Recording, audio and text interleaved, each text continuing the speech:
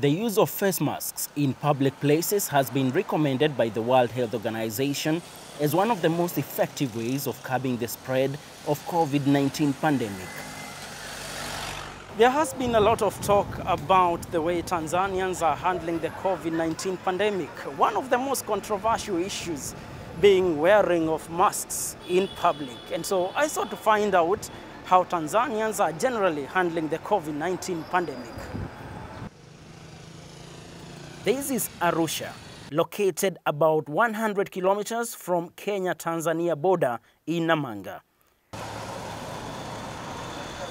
In the streets, it's business as usual. And when it comes to wearing of masks, well, it appears this is not a key priority for many residents here. But why? Mtu anajikinga kibinafsi kulingana na imani yake alionayo kwa Mungu. Kama sasa hivi unaona kama watu wengi hawavai barakoa sana, lakini kwa yule ambaye ana hofu anaweza kuvaa. Corona inaweza kumpata mtu yoyote, lakini tusiwe na hofu. Na tunajua hata katika maandiko haitakiwi kuwa na hofu. Ni ugonjwa ambao haujapata suluhisho, hivyo hatuwezi kukaa ndani tukiogopa eti tukitoka nje tutapata corona. Kwa hiyo tunatoka nje, tunafanya kazi kwa bidii, ikifika sehemu ya mkusanyiko na vaa sehemu ile hatari.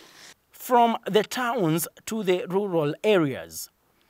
900 kilometers from Arusha lies Mlowo town in Mbeya region, southwest Tanzania. The traders here are busy trying to make a kill from those heading to Zambia via Tunduma border, which is about 40 kilometers from here. Again, no masks.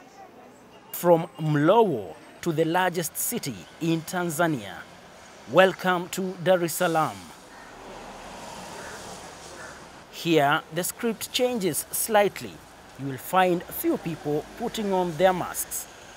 Bilali Kitwana, a businessman, is one of them. Kwa uelewa wangu naona barakoa ni muhimu kwa sababu dunia nzima kuna janga la corona, so Tanzania tu, Afrika yote, hata mashirika makubwa ya duniani ya afya, WHO, wanasisitiza kwamba duniani corona ipo na watu still wachukue precautions za kutosha.